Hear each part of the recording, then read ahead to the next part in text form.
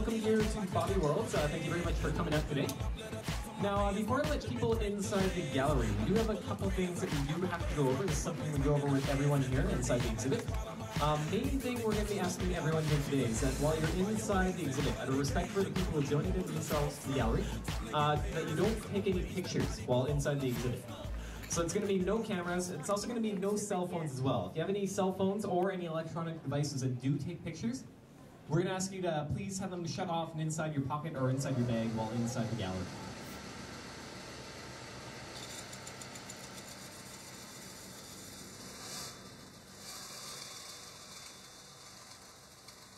Finally, millimeter-thin slices of the body can be made by means of special precision settings on the saw blade.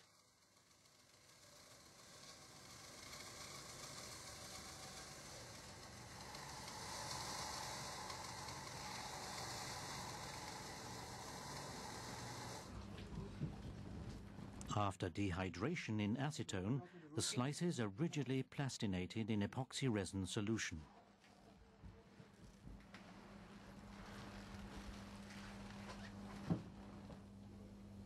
Over 20 polymer compounds have been developed so far for various applications in plastination.